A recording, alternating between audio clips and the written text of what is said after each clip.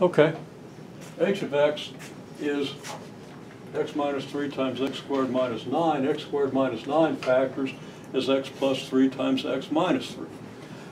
And if you want to solve it, I mean x squared minus 9 equals 0, so x squared equals 9. So x is plus or minus the square root of 9, which is plus or minus 3, right?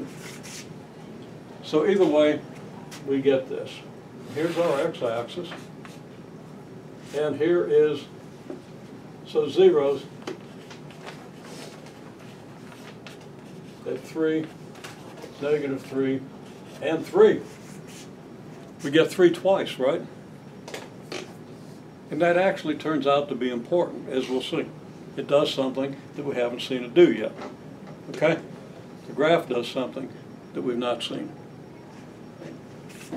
Okay, well, so we got negative 3, and we got 3.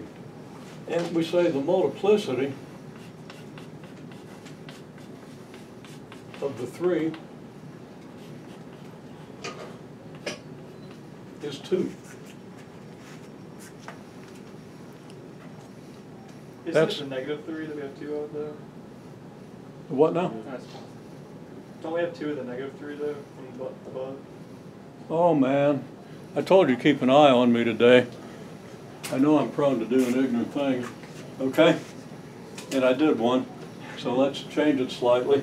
The multiplicity 2 is now over here, except no, I'm not going to do that. I'm going to change the function again. X plus 3. Okay? And I'll change it over here. Okay. If it's x plus 3, then I don't have to change anything else. That was an easy thing to change. Okay? But now, yeah, the other thing I have to change is that my multiplicity 2 is now negative 3, right? I think you're right. Never It should mind. be 2 3s, right? It was. Yeah.